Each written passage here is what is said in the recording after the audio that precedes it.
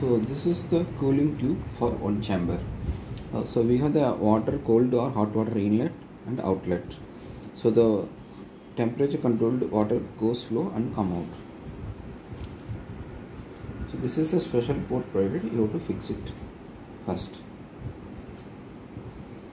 Just a foam tight is sufficient. Fix it in both the chambers.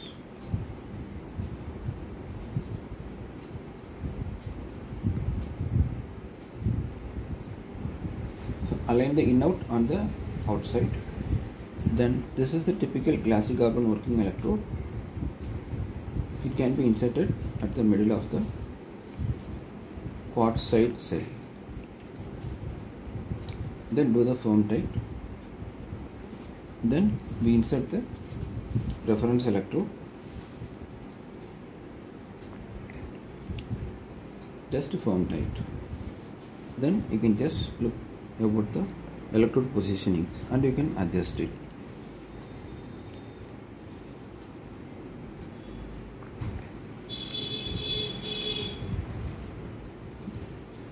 Then we can put the counter electrode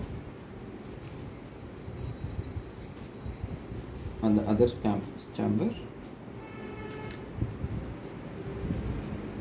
Then we use the dummy to close the unused hole,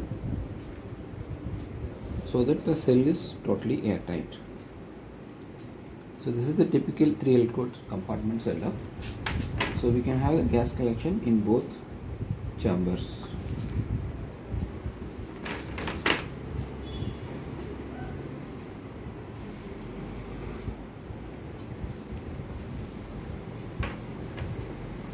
So we can connect the water in out accordingly.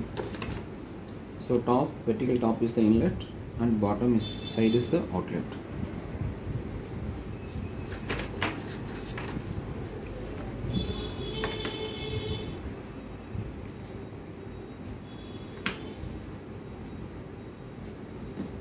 So now it is ready to use.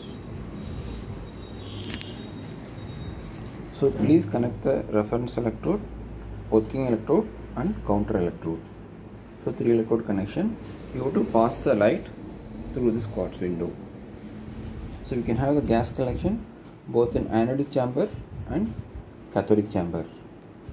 So we can maintain the temperature of both cells using these tubes.